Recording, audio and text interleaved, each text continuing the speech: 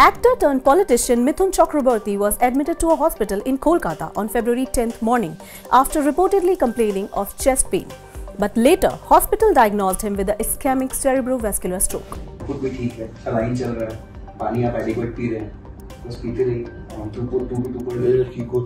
According to the media report, the actor is currently stable.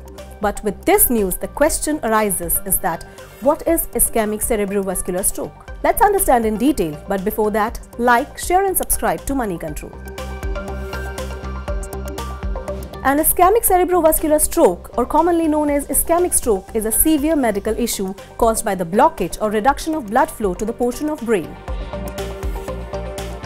Ischemic strokes usually happen when arteries in the brain get blocked, often by blood clots. These clots can form in brain vessels or travel from other parts of the body like the heart or neck arteries. The signs of an ischemic stroke can be differ based on where and how bad the blockage is in the brain, but some common symptoms can be trouble in walking, difficulty in speaking or slurred speech, dizziness, numbness in hands and feet, sudden blurry vision, headache, nausea and vomiting.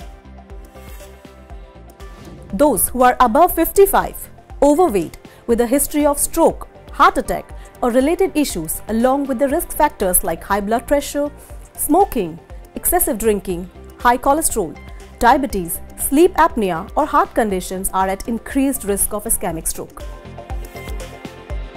It's important to remember that these symptoms often come on suddenly and need prompt medical attention. To prevent or to lower the risk, try and maintain healthy body weight. Manage your blood sugar level in case of diabetes. Quit smoking, reduce stress and prioritize good sleep habits.